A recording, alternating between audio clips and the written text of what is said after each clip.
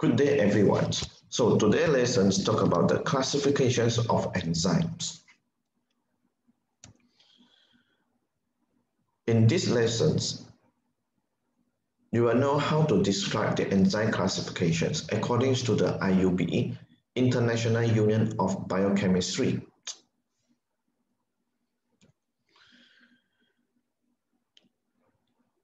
As you learn from the enzymes, most of the enzymes have the name ends with ASE. For example, sucrase, lipase. Some of the enzymes, they still using the traditional names. For example, pepsin, renin. And some enzymes, they end with zyme. For example, lysozyme, ribozyme. And some enzymes, the names can be used to describe the functions. For example, dehydrogenase, oxidase. Okay, so the enzyme names that end with ASE. So for example here, sucrase, which hydrolyzes sucrose into glucose and fructose. So the front part is the name of the subject. And these are some of the enzymes named with the traditional name. And also the enzymes name end with zyme. As I mentioned just now, from the name of the enzymes, we know what is the function of the enzyme. For example, hydrolase catalyzes hydrolysis.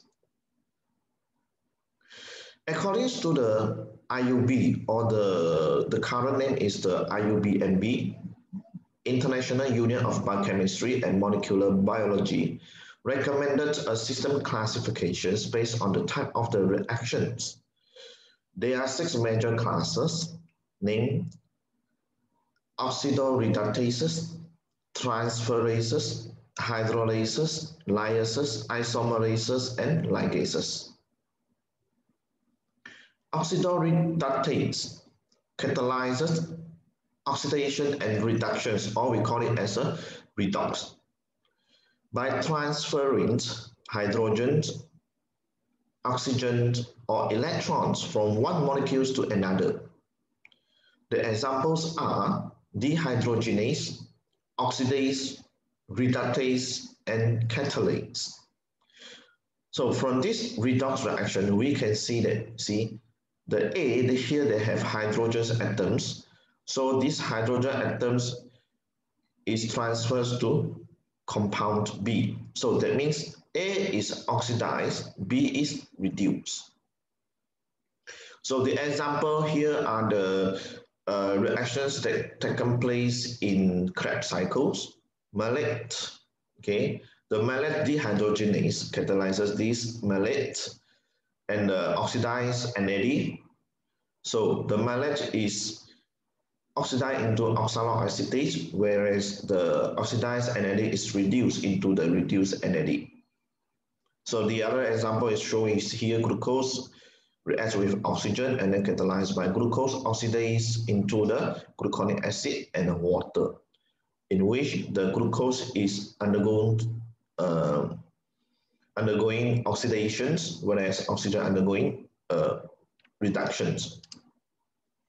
Transferase catalyzes the transfer of a functional group from one molecule to another. For example, phosphortransferase, which is consists of phosphorylase and kinase. So this one involves the transfer of the phosphate group, okay, or phosphate group, okay, into glycogen, into the glucose, so to form the glucose 1-phosphate here. So the glycogen is a N+1 becomes an N polymer, other monomer.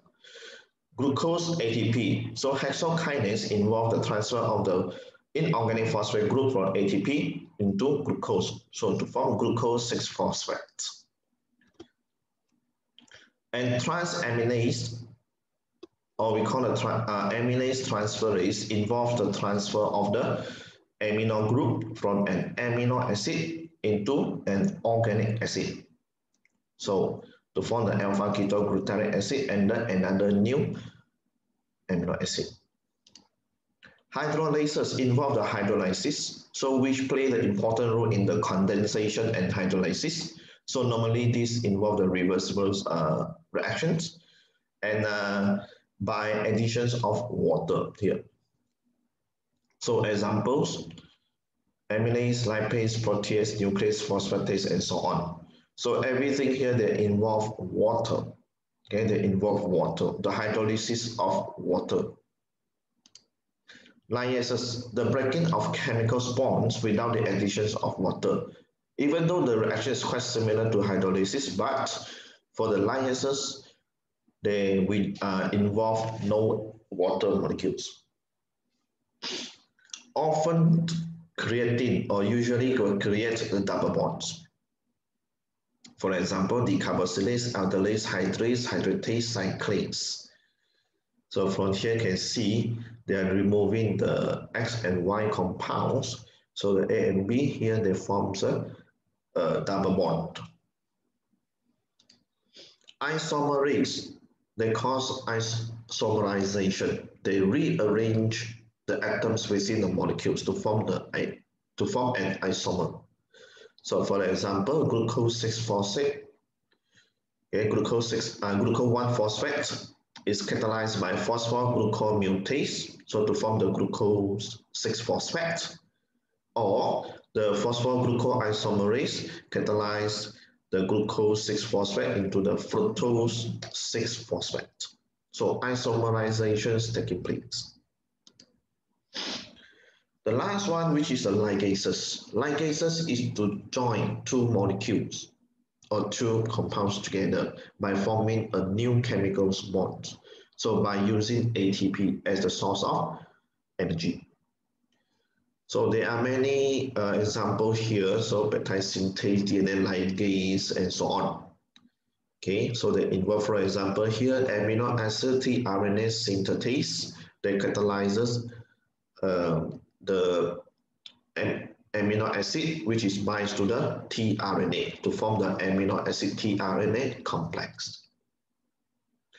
So these are the 6 major classes that are recommended by IUPMB for the classification of enzymes. Then each class of enzyme is divided into many subclasses. So here we no need to focus too much on these subclasses. I just give you one example for the see the phosphatase enzyme that remove phosphate group by hydrolysis. Even though they are removing the phosphate group, but it's because they involve the water, so they are known as hydrolases. However, kinase also involve the transfer of the phosphate group. Okay, this transfer, this remove, they also involve the phosphate group. But this one, they didn't involve any addition of water. So the kinase is classified as a transferase. So these are the summary table, okay, for these 6 major classes of enzyme. So from here you can see oxidoreductase, transferase, hydrolase, lyase, isomerase, ligase, and these are the reactions that catalyzes by each of these enzyme class, and also the examples. So the end for this today lessons. I hope you can understand more about how the enzymes are classified into the 6 major classes according to the IUPMB. Thank you. Bye.